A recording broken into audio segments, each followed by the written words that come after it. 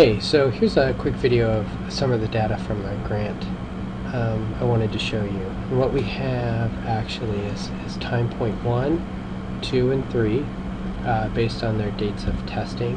What you have is the aggression here and depression here. So if you're looking at just this one, what you would see is essentially a scatter plot of depression by aggression, and I've highlighted one right here.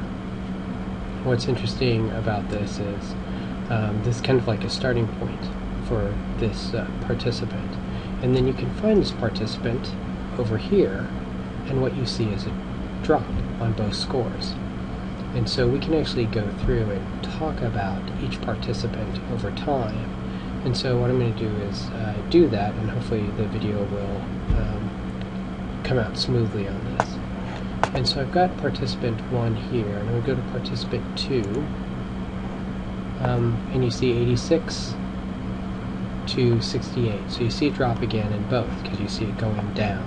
As long as it's going down and in, it's good. And so you can see it with the orange, the light orange, the green. So you've got 64 and 60, and over here you have 54 and 52, so you see depression and aggression scores going down, going down, going down, but not much. Down and in is what you want.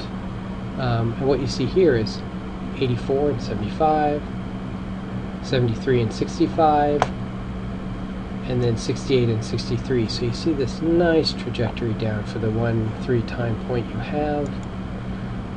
Here you have 91 and 83, and then again 66 and 59. So you're seeing these scores drop, and if I remember how these are both coded, scores going down is good. And so you can go through each participant, and I can talk about them this way. We see no real change here. Actually a little bit going up. We have a little bit going up here, and then we have a nice huge one here, 102 and 75, all the way down to 77 and 73. So we get one big drop and one little drop. Here we have a little bit of drop, and finally here we just have a single time point on this one person. And so these are some of the graphical things that I can start doing with the data. As I start merging more and more data, I can break it up differently. But as you can see, I get depression scores and aggression scores across multiple time periods for these people, and can code it different colors and do all kinds of things to show people what's happening over time, which is part of the key work of what you do.